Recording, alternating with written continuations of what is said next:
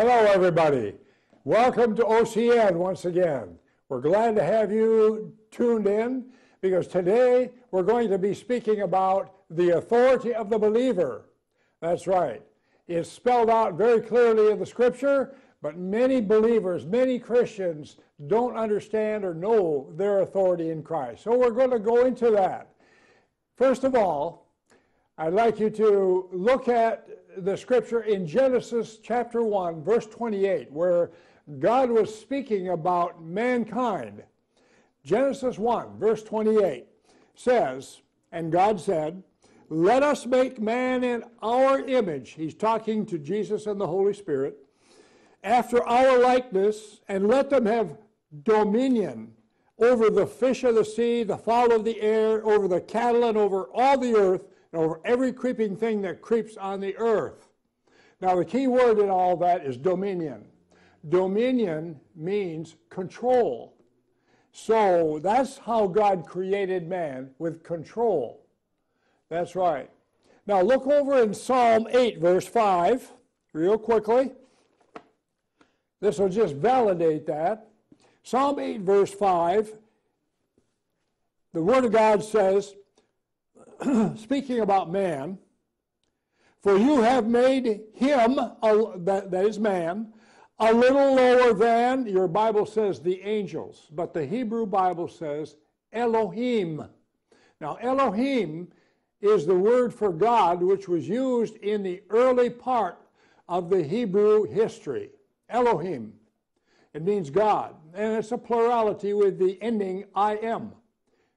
Elohim, God, three persons in one God.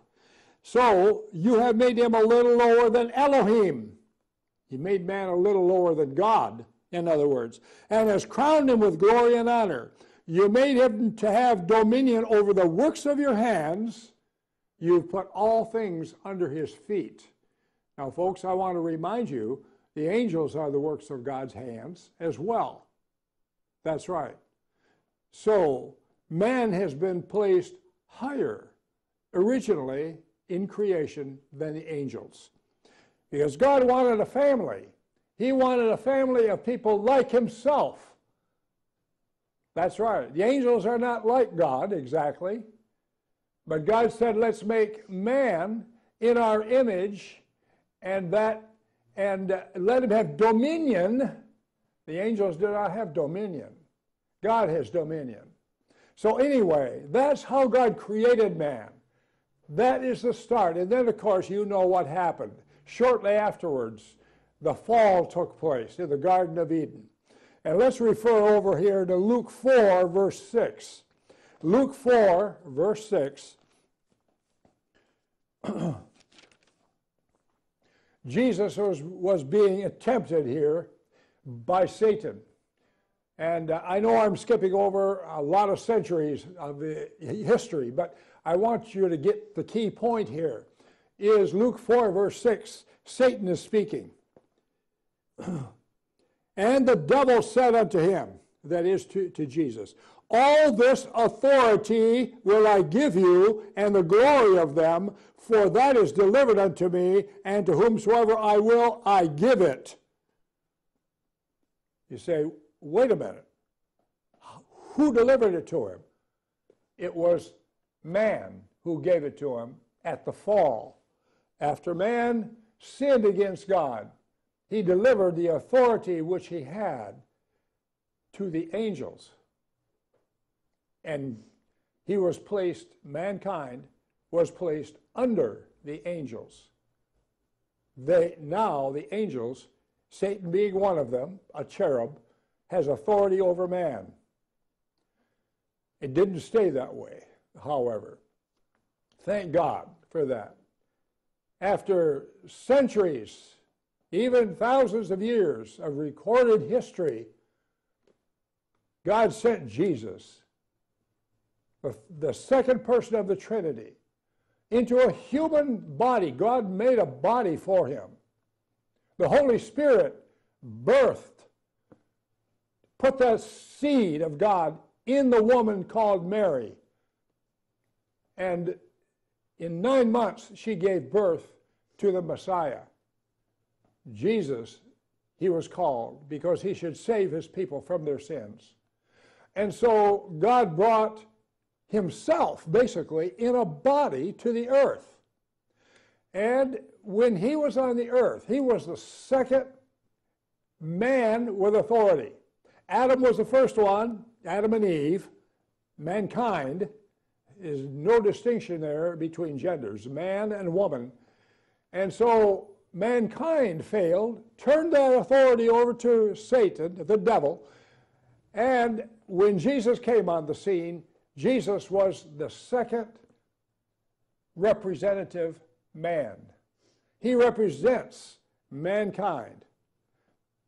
As Adam and Eve were representatives of the first creation, the old creation, I call it, Jesus is a representative of the new creation, a representative man. And so, Satan was not wrong when he said to Jesus in the mountain of temptation, all this authority has been given to me, and to whomsoever I will, I give it. Notice, Jesus didn't argue. That's right. But then, Jesus kept the law perfectly, and every jot and tittle, he kept the law and the Word of God. Then it came time for him to sacrifice himself on the cross for mankind that had been corrupted by sin. And he sacrificed himself on the cross. You know the story very well. But I want you to notice that over in Matthew 28, verse 18 through 20, is the Great Commission, it's called. And there is a change in authority. You'll notice this. Satan has authority over man up until the resurrection of Jesus from the dead. And over in Matthew 28, verse 18, it says, Jesus came and spoke unto them. This is after he rose from the dead, speaking to the disciples, saying, all authority is given unto me in heaven and in earth. Now that's greater than what Adam had. Adam had all authority on earth.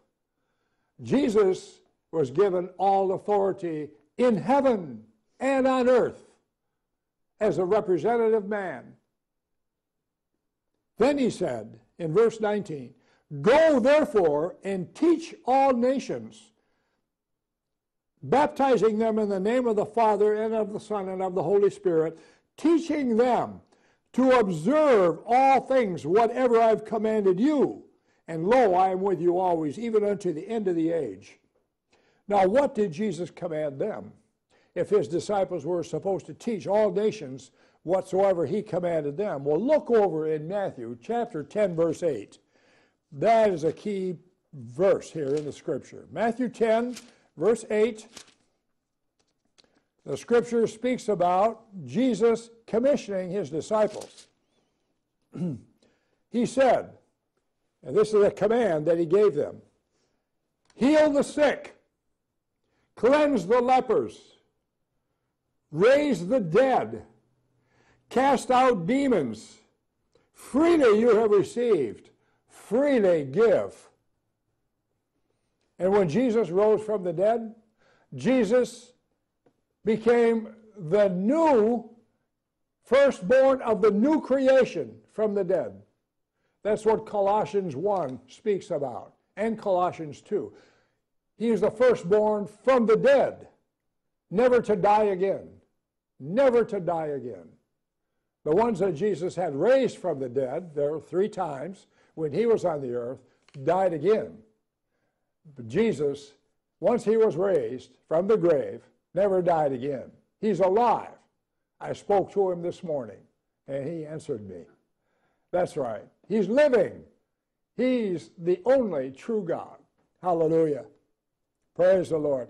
So, he received all authority in heaven and on earth according to the Scripture I just read you. Matthew 28:18. Then those that he that commit their lives to Jesus, accept him as Lord and Savior, are his disciples. That isn't just the original 12 disciples. It is all who commit themselves to the Lord Jesus Christ, all who accept him and his sacrifice for their sins. They are born again, or born from above, or born spiritually, not physically, spiritually. The second creation is a spiritual creation. That's right, a spiritual one. And it has more power than the first creation. The new man in Christ Jesus can do everything Jesus did. In fact, he told them that over in John chapter 14, verse 12. It's very clear. Now, I know this was before the cross, but Jesus gave them power before the cross as well. John 14, and Jesus is speaking to the disciples here. He says, "Verily, verily, I say unto you, he that believes on me, the works that I do shall he do also, and greater works than these shall he do, because I go unto my Father." The greater works involve the new creation man. Jesus did tremendous works when he was on the earth. Tremendous. He walked on the water. He healed the sick. He raised the dead 3 times. He did great works. Cured the blind, the lame, the deaf, the dumb, cast out demons. He said, all those works you can do. And greater works than these shall you do. Why? Because greater works belong to the new creation man. Jesus was not yet raised from the dead as the new creation man. But when he was, he received all authority in heaven and on earth. And then he gave that to his disciples who received him as Lord and Savior. That is the new creation, folks. It's a spiritual creation. It has tremendous power. Let's look again here. So let me just encapsulate it here for you for a moment. At the first creation, the old creation, God was the highest authority figure. And then came man, and then came angels, and then came the animals, and then came the plants and other things, the soil and so forth, because God made everything alive. All things living. That's right. According to 1 Timothy 6:13, God made everything alive. Then came the fall, and mankind fell and turned over man's authority to the devil. According to Luke 4, verse 6. Then the authority line ran like this: God, angels, man under the angels, animals and plants, like that. That's the old creation. Then when Jesus rose from the dead, the first new creation man, and then he put his blood on the mercy seat in heaven, and God accepted it. Then Jesus gave his authority to all those who trust him and commit their lives to him. Then it became once again the restoration of the original order of authority. God, man, angels, animals, plants, like that. Now you can see that if you're unequally yoked with an unbeliever, for instance, God doesn't tell us to never have any ties with unbelievers. God tells us don't accept their culture. Don't do what they do. If you work for a person, your supervisor happens to be an unbeliever, it's okay. Just don't accept his lifestyle. Don't do what he does. You can be subject to him and work and the authority that he has over a certain thing like engineering or anything else like that. That's fine. But when it comes to lifestyle, accepting his lifestyle, no. We draw the line there. We draw the line because we don't want a new creation man subject to the lifestyle of the old creation man. That's no good, because the old creation is under the angels and not under man. The new creation is subjected to man. So we have to draw that distinction clearly. And you see also, that's why the Bible says don't be unequally yoked together with unbelievers. Now that doesn't only pertain to marriage, it pertains to business dealings. Be very careful what you do with unbelievers. All right, let's go on. I want to bring some more scriptures out here. Over in Luke chapter 10, verse 19, Jesus gave his disciples power and authority. In fact, I want to talk to you a little bit about the word authority. Luke 10, verse 19. Let's start actually with verse 17. He had just sent out 70, and they came back rejoicing. Verse 17 says, and the 70 returned again with joy, saying, Lord, even the demons are subject unto us through thy name. And he said to them, I beheld Satan as lightning fall from heaven. Behold, I give unto you power to tread on serpents and scorpions and over all the power of the enemy, and nothing shall by any means hurt you. Now what Jesus said in the Greek language is, I give you authority. Exousia. That's authority. Authority to tread on serpents and scorpions. Now, this isn't just physical, folks. This is spiritual as well. Yes, it's physical. It's also spiritual. The serpents and scorpions are referring to demons and fallen angels. That's right. And Satan is called that old serpent, the devil. And so we have authority over him and over all his underlings. All of them. We have authority over them in the name of Jesus. And he says, and over all the power, dunamis, of the enemy. Power, dunamis, dynamite. You see, there's a distinction there. There's authority on one hand and power on the other hand. And let me just give you an example of that. The policeman on the street, his badge is his authority, and we all obey that authority. But if we don't obey, he has the gun over here, and that's his power.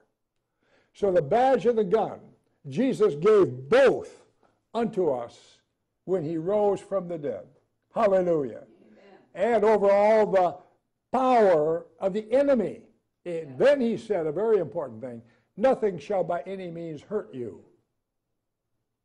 That means that when you minister to others in the name of Jesus, and your life is clean itself, you don't have to fear Satan retaliating against you. You don't have to fear his attacks, because his power has been broken. That's right. It's wonderful to know that we are safe when we do ministry. But we have a warning, make sure that sins are forgiven. Our sins are forgiven before we do any ministry. Make sure that we repent of sin. We repent of things that we've done. We repent even of, what we would call little things, little sins. Maybe a bad word or two slips out, or argument with your wife or something like that. To us it may seem small, but not to God. We repent if we've said things that have hurt other people. And so we repent of our works, ask God to forgive us, and then we can go and minister to others, and we don't have to fear the enemy getting on us or invading us. No way. We are holy, unblameable, unreprovable, as Colossians 1 verse 22 says, if we haven't moved away from the hope of the gospel. What is the hope of the gospel? The hope of the gospel is the resurrection of the body. And Jesus in us, the hope of glory. Yay! He's wonderful. Now, we know from the Word of God that the Christian has Jesus in him. That's right. But we don't yet have the resurrection of our body. And that's the blessed hope that the Gospels and the epistles of Paul are speaking about. That blessed hope is the resurrection of our body. If we aren't moved away from that, we are holy, unblameable, and unreprovable in God's eyes, according to Colossians 1:22. Praise the Lord. Hallelujah. Okay, so we can do the works of Jesus and the greater works because we are multiplied, and technology has multiplied mightily. Jesus never had television to preach over. He never had even radio. He had to get together with a big group of people and speak to them. We can speak over TV. We can speak over radio. We can speak over our cell phones and preach over our cell phones from the very confines of our houses. We can put programs on Facebook. We can put them on YouTube. It's amazing what technology has done. And God did all this in order for his word to go forth into the nations with power. But now, Christians seem to have lost the acknowledgement of their authority. That's why I'm speaking this day about recovering it. You must recover that authority. Recognize you already have it. You don't have to do anything to attain it. You just have to acknowledge it and realize you don't have to fear the enemy getting all over you. No, you have to use your authority. The Bible is a wonderful book. You must read it in order to understand who you are in the Lord Jesus Christ. We are the new creation. We are what's called the God-man. This is not New Age. It's actual Christianity. That's right. It's power from the Lord Jesus Christ. We have his power and his anointing, depending upon the faith which we exercise to use it. We have plenty of evidence from the Scripture that we can do those things. We just have to go do them. Our faith has to grow. Well, how does our faith grow? It grows according to Romans 10, verse 17. It says, now faith comes by hearing, and hearing by the Word of God. Now, the Word of God there is not the Logos. This printed book is the Logos, the law, right? It's printed, but the authority comes from the Rhema of God. Rhema, meaning the Spirit-quickened Word. As you're reading the Bible, the Holy Spirit quickens passages of the Bible to you and makes them yours forever. Yes, that's right. Quickens it to you, and you are anointed with that passage in the Word, and you'll never forget it. It'll constantly be before your eyes. That's right. And you'll know you can do what Jesus has asked you to do. That's right. Hallelujah. Hallelujah. I just wanted to show you Matthew 18, verse 18. Let's turn to that. Matthew 18, verse 18. Jesus is speaking there to the disciples, and he's showing them what they can do in prayer when they bind things or loose things. Matthew 18, 18. Jesus speaking. Verily I say unto you, whatsoever you shall bind on earth shall be bound in heaven, and whatsoever you shall loose on earth shall be loosed in heaven. That is a powerful scripture.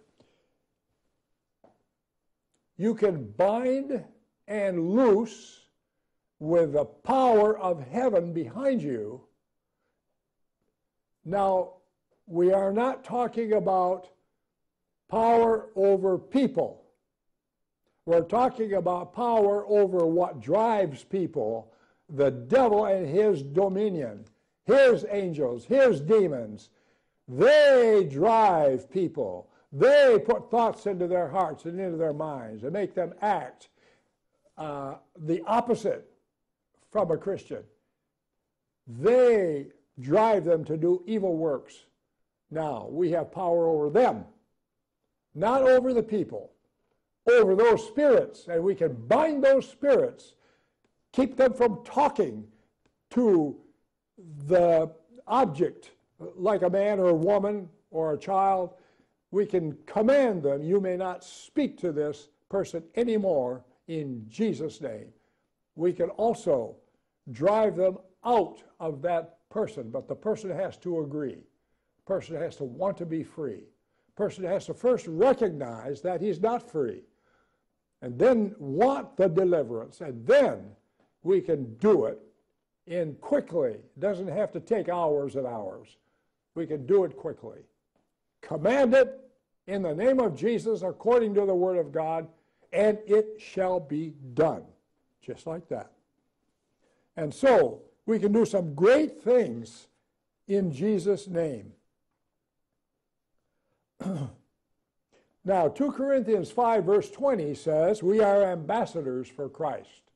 Now, an ambassador has power. He has power of the country that sent him. We are from the kingdom of heaven. The kingdom of heaven is the country which sent us. Amen. It placed us here on this earth to do a job for the King of Kings, Jesus Christ. Because we have that power and authority, we can do whatever he has asked us to do. Hallelujah. Yes. Yes. Ephesians, turn over for a moment, please, to Ephesians. We'll close with that.